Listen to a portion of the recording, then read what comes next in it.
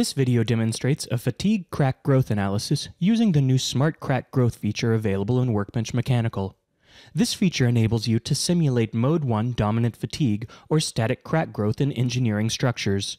The SMART in Smart Crack Growth stands for Separating, Morphing, Adaptive, and Remeshing Technology. Here, we have a completed fatigue crack growth analysis. A fracture object has been inserted and a pre-meshed crack object has been defined using upstream named selection data. You can see the node-based named selections that I've used to define the crack front property, as well as the top and bottom face of the crack.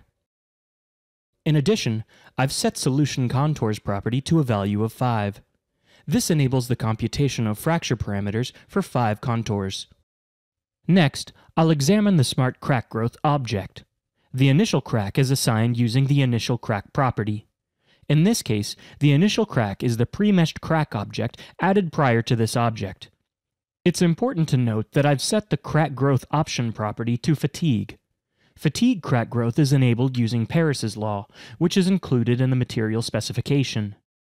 Also, I've turned the max increment of crack extension property to manual and specified a value of 0.5 mm for the max increment value property.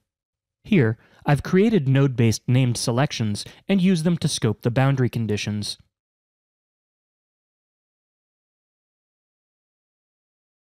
Examining the total deformation result that I have inserted, you can see the deformation of the entire model as well as the crack growth. Note how the mesh changes around the crack propagation. Now I want to examine the results I've evaluated using the fracture tool. There are 2 types of results, contour results and probe results. Contour results give me the results along the crack front, as illustrated here. For probe results, the graphics show the crack face. However, probes are based on the setting of the crack length percentage property. This property enables selecting the location along the crack front, with 0 as one end of the crack and 100 as the other end. Here, I'm examining the crack extension probe. It plots the crack extension with time. Here, the equivalent SIFS range probe provides the range of the stress intensity factor during the fatigue cycle. Here's the result for the total number of cycles probe. It plots the cumulative number of load cycles the crack is subjected to with time. It is only applicable for fatigue loading. For the probe results, I can use the chart feature to plot the probes against one another. As shown, I select the desired 2 probes and select the chart button. Using the Details View properties, I specify the crack extension probe as the x-axis. I label the chart with the probe names, and then I omit the time from the graph. This displays the plots for each probe result versus one another.